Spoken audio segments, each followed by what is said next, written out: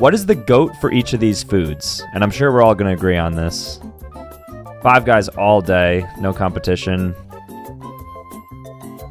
I'm gonna go Chick-fil-A. I love the waffle fries. Best soda is root beer. Coke can slap sometimes though, but only if it's diet.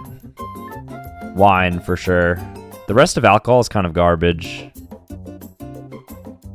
I'm gonna go in gnocchi, but if we're going like non-potato pasta, probably tortellini. Probably mozzarella. Chicken easily. Are we counting potatoes? Are potatoes vegetables? If not, probably spinach. And then finally, fruit.